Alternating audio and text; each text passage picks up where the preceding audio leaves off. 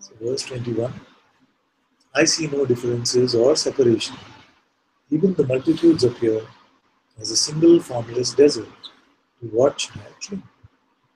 And we've been checking this ourselves, isn't it? In Satsang, where we're saying that when we look, we don't label. We don't label things. We don't make labels. We don't interpret anything. We don't judge anything. We just see as the impersonal witness. When we see that all of this is one appearance, I see no differences or separation in this one appearance. Then without the interpretive mind, without the subtitles of the movie, it is just seen as one appearance. And separation needs for us to make a concept, to use our mind. Even the multitudes appear, whatever might be appearing. You could have an experience where you see the entire multiverses, infinite in number. And you transcend time and space, you transcend the body, and everything is possible. But even the appearance of these multitudes, they appear just as if it is one single formless desert. So when we don't make the distinction between grains of sand, then everything is seen to be one screen on which this movie is playing.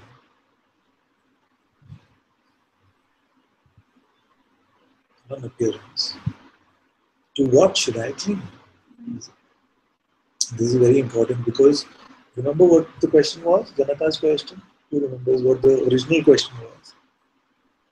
For liberation, what is the question? What is it? The first verse. Knowledge to be attained and detachment achieved. Liberation to be found. So detachment. And like this, to what should I cling?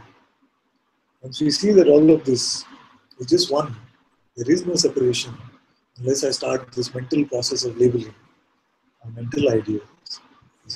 Then what can we be attached to? There can be no mine. There can be no sense that this is mine. I want this as a desire, and there can be no sense that I don't want this as an aversion. So it is attachment which plays in this way. And the minute we fall into this trap of this is mine, then it is the root for suffering. Why? Because once we attach to something and say it is mine, we feel that this should be with me forever. See all these love stories that we read. Okay, will you be mine forever and ever? Not even this lifetime, but all lifetime, forever. So we are searching for something eternal, but we are looking in the wrong direction. And in the looking in the wrong direction, then we attach to an appearance and say, will you be mine forever? And then you see that, no, it's not. After a while, maybe we don't even want it forever. It just seems like, oh, it felt like that right now, but right now I just need some space.